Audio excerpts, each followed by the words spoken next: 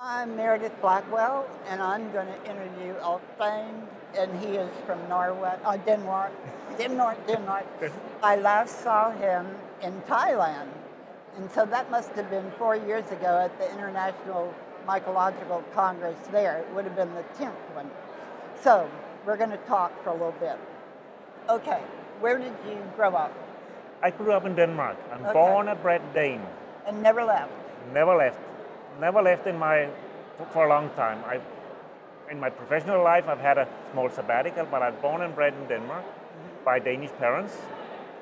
Went to school in Denmark, public schools in Denmark, high schools in Denmark, university in Denmark, and made my bachelor, master's, and PhD at the Technical University in Denmark. Okay. Is that on an island? That's on the island where Copenhagen is located. Okay. It's called Sjælland in Danish, or Sealand in English. Yeah. And that's actually where I live today. I mean, on this island, I live 60 kilometers north of Copenhagen City. Okay. When I was at LSU, there was a man from there who worked with nematodes, nematode trapping fungi, to try to kill nematodes in cattle farms. Yeah. Did you know him? No, I didn't actually. I did not know him. It's been quite a while ago. Yeah. Yeah. So, after you got your degree, what did you do? Well, I got the degree in as a Master of Science, actually within mycology, because I was studying a chemical engineer. That was what it was called at that time. I think today it would be a biotechnologist or something like that. And I had courses with my former supervisor, Ole Filtenborg, who was a food microbiologist, but working with filamentous fungi. Wow. So that really triggered me. It's not a long time story that I was from a mycological orientated family. It simply came to me during my studies at the university. Okay.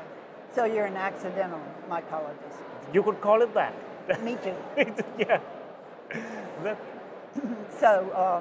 So then you got your first job?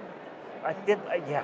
I mean, the Danish system is quite simple and straightforward. So I simply got my first position, actually as a PhD student, it would be today, shortly after my degree with a Master of Science in filamentous fungi and chemotaxonomy.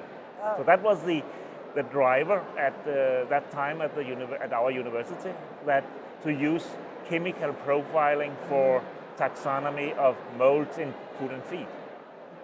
Did you do chromatography or? We did chromatography. We started, I mean, those were the days. I mean, it's way back in time. Yeah. So it was thin layer chromatography, glass plates, even homemade glass plates at those times, and made chromatography. Later on, it developed together with high performance liquid chromatography and mass spec recently. So have you changed techniques? I've changed a lot of techniques because actually I've changed my entire career has changed recently.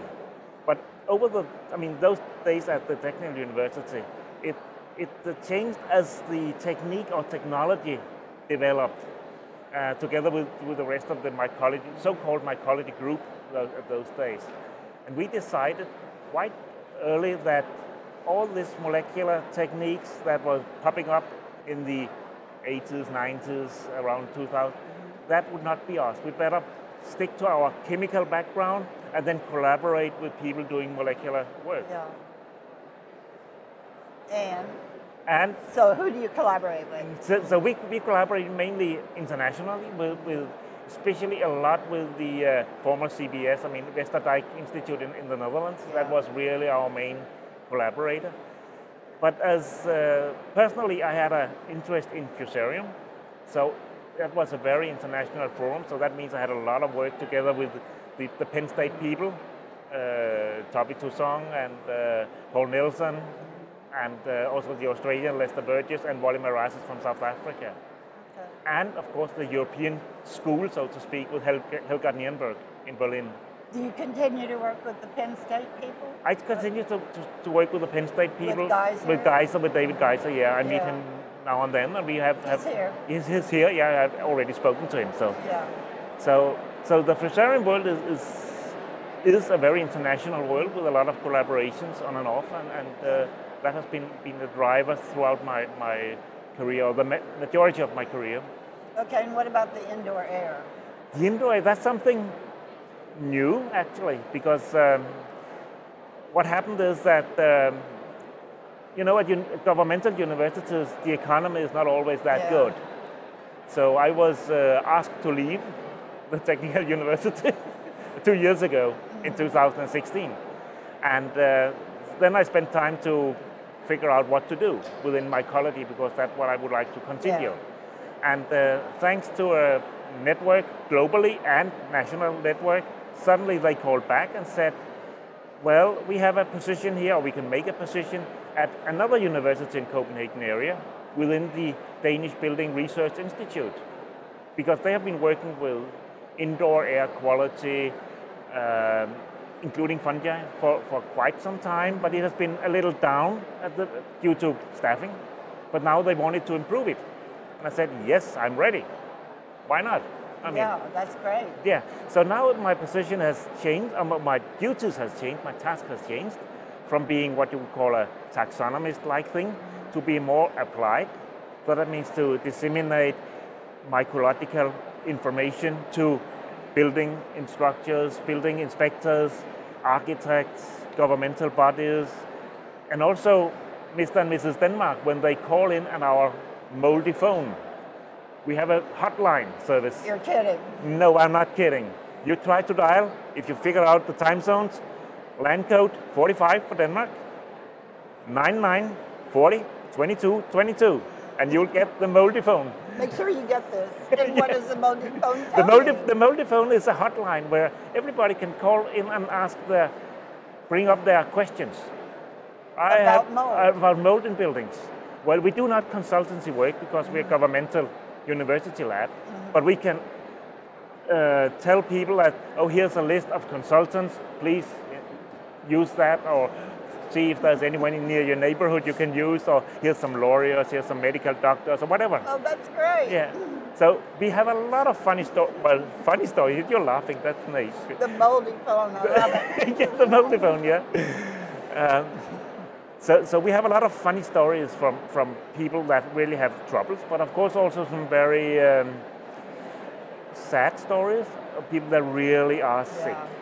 I mean, there's of course people that are, let's call it more psychological sick of mold in buildings, but there's also people that I believe really are sick.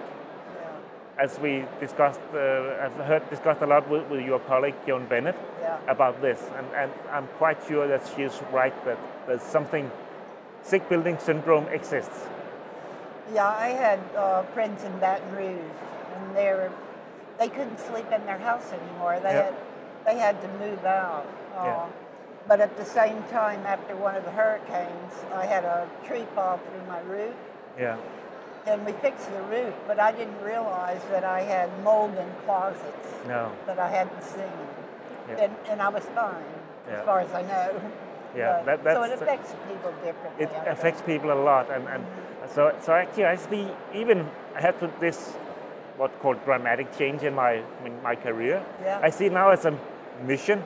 I know it's maybe a little fluffy word. It's good, it's a mission to help other people and to make all these new guidelines, to make it good methods for sampling, for identification, and being a taxonomist, I understand what all our colleagues here at this meeting, what they tell. I mean, with all the phylogenetics and the hundreds and hundreds or thousands and thousands of new species popping up. But the big question is, what do they do out there to us or to the buildings? And that's really a challenge, I think. And that's sort of what Lynn Boddy talked about this morning, you know, to find out what's going on. What's going on. To identify and make lists. And I see, I mean, being part of the game for many, many years, even I said that we did not do, or I didn't do myself, sequencing. But now I feel that it is as if this area has moved into, let's call it the next phase, that while sequencing, everybody can do a sequence. I mean, you just do it. Send it off. So send it off, and it comes back.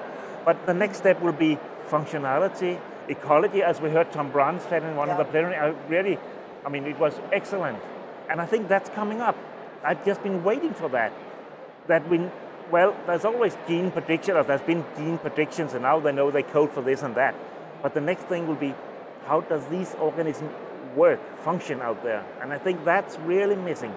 And we miss people that are, let's call it biologists, working with the organism. Organism knowledge is missing. There's so many that knows these 4 letters, A, C, T, G, and G, but I mean, the biology is missing. So how many people work in your lab?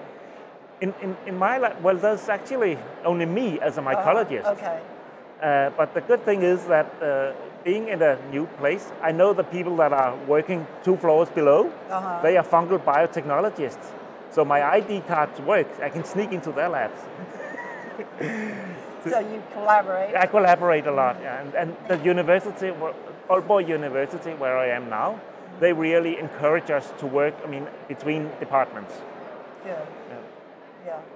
So is Brigitte downstairs? No, Brigitte is still located at the Technical University, together with Jens Frieswald, which is about 10 miles from where I am. Is Frieswald still working? Frieswald is still working, yeah. Okay. Yeah. Yeah, someone was trying to find him the other day, and I used that he's around. Yeah. He's around. I'll catch him. Anyway. So, anyway, what do you plan to do? Do you plan to go on working a long time? Or? Well, being 61, I won't work forever. You would ever guess. Yeah. But as long as I'm happy to go to work, as long as there's projects and the department, university wants me to work, I'll be working. Do you have an age limit? No, not anymore. Yeah, we don't either in the United States. As long as you can, I wouldn't say as long as you can stand on your feet, but as long as you perform. As long as you perform. I mean, yeah, then they're happy. And performance, that's doing teaching, writing papers, attracting money, looking for funding and activities, then you can keep on working. That's good. And at my department, there's people that have been on retirement for many, many years, and they're still popping in a couple of days a week. But I will not say that I'll do that forever, because I know that having through this career, dramatic change in career, that you never know how you will respond when you actually see it. Yeah. But why not? I love mycology. I mean, I even also love, I mean, mycete mycology, I mean, through forest mycology. Even, I have to, now the camera is rolling, I have to tell you a little secret. Tell me. When I was a kid, I had an aunt who were really, she had no kids, and she was so afraid that all her nephews and nieces should die of eating fly agaric. So when I was a kid, I was scared to death by fly agaric. Even as a grown-up, I had to force myself to pick up a fly agaric each fall and simply just touch it. Which was silly, because in my daily life, I worked with fungi that were much more toxic. Even when my kids grew up, they were running in the forest, and they really loved if they could say, "Dad, look there at the right," and suddenly it just stuck me. My heart nearly stopped beating. They were teasing you. They were teasing me, but now it's okay. But I have to admit that I still think of my family member that really gave me this fear in life, so to speak, of the fly agaric. I love these fly agaric now, but still, I force myself each year to just pick up one. It's a wonder that you ever became a mycologist. Yeah, it is, yes, because I'm not out of mycological background in my family. Mm-hmm. My dad was an airline captain, and my mom was a teacher in public school. So maybe that kind of led you that way. Yeah. Well, it's funny. I never noticed a fungus until I was in graduate school. No. Never saw one. Don't remember it. No, I mean certainly no fly agarics. When I started to study at the Technical University, as I said, it was to become a chemical engineer, and that was due to a friend of my mom that started there as a late education system, and said, why not do that? Because that was back in the 70s. I mean, being a wild teenager, thingy and with long hair to my shoulders. And Whoa. yeah, no pictures. I have no pictures, unfortunately. No. Well, at least I can may find one. Send it to you. Yep, do. I would love to see that. So it was really, as I said, a coincidence that during, let's call it, I matured during my studies and ran into these guys, Jens Friiswald and Ole Filtenborg, who actually did the food mycology thing, and suddenly I just saw something there. Otherwise, but that's the way it is in life, and I like that. It's been wonderful. I love mycology. Me too. And I love being at meetings, and I love meeting you and all the other gang around here. No, it's a good meeting, but they're all good. Yeah. All good. So, well, thank you very much. Thank you so much, Meredith. It's been a pleasure.